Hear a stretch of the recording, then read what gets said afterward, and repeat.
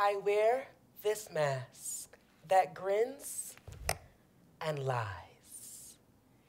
It's shading my cheeks and silencing my eyes. Why should this world think otherwise in considering my traumas, my tears, and my sighs? The truth is, I am only letting you see me while I wear my mask.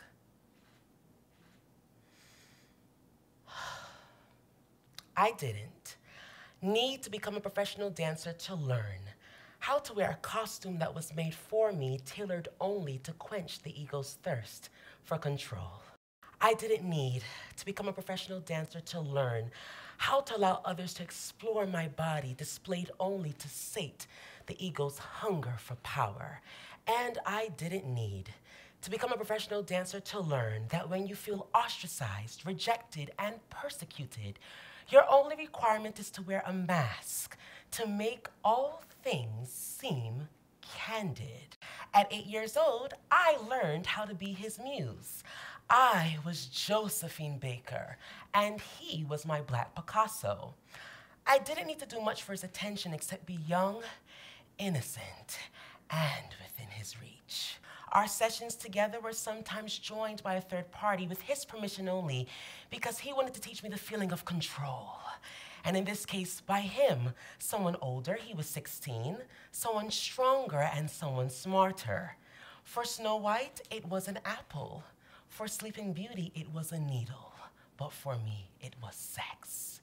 Molestation, believe it or not, can be executed with a type of coercion that does not include force nor threats. For example, Max, little man, I see that you're still learning what your body can do, and I'm still learning what my body can do, so how about we learn together? Or, Max, little man, we're only having fun, and I promise I'm not going to hurt you. This all sounded perfect to the 8-year-old Maxwell, who was inquisitive and who also felt loved by someone who adored his femininity, compared to the jerks at school and in his Caribbean neighborhood who constantly called him a faggot. When we were alone in his house, he gave me a piggyback ride to his room, and we climbed up the ladder to his bed. I was Jane, and he was my Tarzan. We wrestled playfully for a few moments until there was silence between us.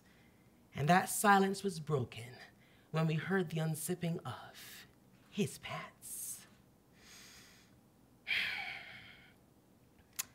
This was the first time I learned how to make all things seem candid. I heard the voice, my inner consciousness telling me this was wrong. And I could hear my mother shouting 2 of her rules: don't talk to strangers, and if anyone touches you in a way that makes you feel uncomfortable, you let me know. But I thought to myself, well, my extended family can't be a stranger, and I think I'm actually enjoying the way he's touching me. We told no one, especially in fear of my mother's reactions. And for years, this mask spoke loudly, telling me, always be kind to someone who loves you. What I experienced at 8 years old was not love, it was molestation. His only agenda was to fuel his ego's thirst for control and hunger for power, and I was too scared of losing the affection of someone adoring the attribute, my femininity, that my community deemed an abomination. My last straw with him was when I was 13 years old and he demoted me. I was no longer going to be his muse, but his perpetrator. You see, he threatened to tell my mother that I was coercing him into something that was wrong and making him feel very unsafe. Well, in an instant, I was no longer interested in making all things seem candid. My mask fell off. I no longer heard, always be kind to someone who loves you, but what I did hear was, tell the truth and set yourself free, Maxwell. And I did. I came clean about my 5 years of trauma. But after some time passed, my case went cold because he denied everything. Why should you think otherwise in considering my traumas, my tears, and my sighs. When the truth is, I am only letting you see me while I wear my mask. When you hide the truth of your feelings behind the toxic expectations of anyone or anything, you are wearing a mask. Wearing a mask is great to keep each other safe from contracting COVID-19, but wearing a mask to protect each other from the truth that will save you will always be our greatest pandemic. The truth that the 16-year-old was protecting me from was that his classroom teacher was also molesting him and forcing upon him the same mask that he was forcing upon me. Making all things seem candid will kill you. Every time you lie to yourself, you confuse your nervous system. You send your body into a flight from the truth and a fight to the lie response, and because you choose to digest that lie, you make yourself ill. Just ask yourself, how many times do you feel sick when you say yes, but you really mean no? Or when you say no, but you really mean yes? Or how about those times when you're too damn scared to say anything at all, and you allow someone or something to manipulate your silence into a yes or no that works out for their own convenience? You should think otherwise in considering your traumas, your tears, and your sighs. Because the truth is, this world can only see you without you wearing that mask. My experience at 13 years old is no different than the experiences of many students within dance education. Now, let's be very clear. We need dance education because dance saves lives. It saved me from potentially taking my own life back in high school when a group of juniors and seniors gay bashed me in the hallway and thereafter made a hate page about me on Facebook. My reality sucked, but learning how to move my body in many creative ways helped me to sweat out that trauma. Dance can help us conquer life. Unfortunately, dance can also destroy our lives. Somewhere, there's a freezer stuffed with many, many cold cases because abominable perpetrators in dance education are still refusing to take accountability for the emotional, physical, and verbal abuse that they are inflicting on their victims. In many classrooms, conservatories, and studios, students are ritualizing spiritual suicide because they're encouraged to be authentic in their movement, yet silent in their pain. I still remember the day that my professor maliciously suggested that I become a trans woman because she did not like the way I sat as a man in her class and justified her verbal abuse because a choreographer once referred to her as a whore because he didn't like the way she looked as a dancer. As you can see, there is a long history of many so-called dance educators who do not care to know if the cage bird sings unless the song is to their own tune. Only, and I mean only, healthy educators will consider the students' past experiences, their traumas, their tears, and their sighs to provide them with a quality education that will propel their life's trajectory. Are you that educator? Students are only complimented for doing as they are told, but are ostracized, rejected, and persecuted for speaking up and out against anyone or anything who encourages them to make all things seem candid. We still wear masks because we have yet found the courage to challenge those educators who are still contorting black bodies to resemble white bodies.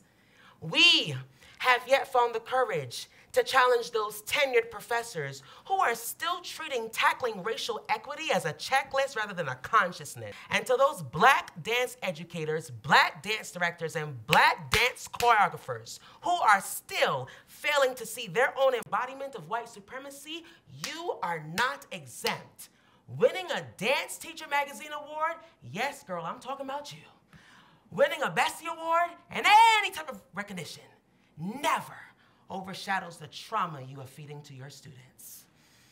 We still wear masks because we have yet found the courage to challenge those institutions that are still housing sexual predators that only cast the dancers that they enjoy sleeping with to dance on the stages of our favorite New York City theaters. We have yet found the courage to challenge those organizations who are still failing to create scholarships for dancers of color and dancers with special disabilities, yet call on those same dancers to dance for donations of which they will never reap the benefits. Are you our pimps or are you our protectors? When will you stop raping us for our talents? Students, educators, and stakeholders in dance education are still wearing masks because they're so afraid of losing the affection of someone potentially saying, "I see you." But I ask, how much is a person really seen if we only choose to see the part of them that does not interfere with our ego's thirst for control and hunger for power? If the dance education industry would actually start to rehearse the healing and inclusivity that they claim to perform, then maybe, just maybe, we can all finally unmask our pain. Because the truth is, we will only see each other without wearing our mask. I am now learning how to live in the space of unmasking my pain, speaking and honoring the truth about how I feel, moment to moment, day by day, and even right now. When you honor your truth, the universe responds by opening the doors for us to evolve into the truth that we are called to be. This year, I get to help my students get closer to owning their truths by helping them to prioritize self-affirmation and self-compassion. And I get to do it as a high school dance director for the New York City Department of Education and as a program director for the Martha Graham School of Contemporary Dance, the oldest school of professional dance in the US. In both roles, I use social and emotional learning to help my students answer one question: do I matter? Many students and many educators who are also once students do not know that they matter because their own educators did not know that they themselves mattered enough to put love first. Where love is absent, lack is present. A lack of compassion, a lack of respect, and a lack of safety leaves room for injustices to run rampant in classrooms, conservatories, and studios. But oh, when you plant love in your students, guaranteed you will reap a harvest of critical conscious thought leaders who will fiercely challenge this world's unhealthy, oppressive, nonsense ideals because love is their lifeline and love is fueled by the power of I am. I am is the answer to do I matter. When we get lost in life's painful stories, I am brings us back into alignment with owning our truths, moment to moment, day by day, and even right now. Many of my students are coming from painful stories: gang violence, sexual abuse, domestic violence, and homelessness. But my students are not defined by their pain. They are defined by the power of their belief. Every morning, my students and I recite our affirmations. Please join me. You clasp your hands together. You place them over your heart. Inhale deeply and exhale freely. I am flowing in alignment with the best that is expected of me. I am celebrating my ability to create the life I desire. I am ready for my miracles to manifest soon. I am focusing on my happiness daily. Now, when my students find themselves in a pickle, do you think they're defining themselves as the problem? Absolutely not. You know why? Because they know I matter, because I am flowing in alignment with the best that is expected of me. I matter because I am celebrating my ability to create the life I desire. I matter because I am ready for my miracles to manifest soon. I matter because I am focusing on my happiness daily. My mission is to help you, the students and the educators in dance education, remember that you matter enough to put love first, and that you matter enough to rebirth dance education as a brave space for all involved of all colors, shapes, and abilities to build and develop self-awareness, self-management, social awareness, relationship skills, and most importantly, responsible decision-making. Because when we build upon our humanity, we will enrich our artistry and can rest assured that dance does save lives. Just the other day, one of my students reminded me to practice what I preach, and y'all know how that goes. I was standing in the hallway when a student randomly called me a faggot. And I froze on the inside because the narrative of him, the 8-year-old Maxwell, was now telling this 28-year-old Maxwell, you deserved it. One of my dance students overheard, and she pulled off each of her acrylic nails, juggled them in her hand, placed them in her pocket, and waited patiently for the student to pass again in the hallway for a good pummeling. Now that's real love. I told her, calm down, it's absolutely no big deal. Her reply, Mr. Waterman, you matter. You are one bad bitch, and you don't need to pretend that you're okay with being disrespected. The little boy on the inside of me is thanking her. Do keep on this mask to protect yourself from catching COVID-19, but do not keep on this mask to keep catching the bullshit of making all things seem candid. Thank you.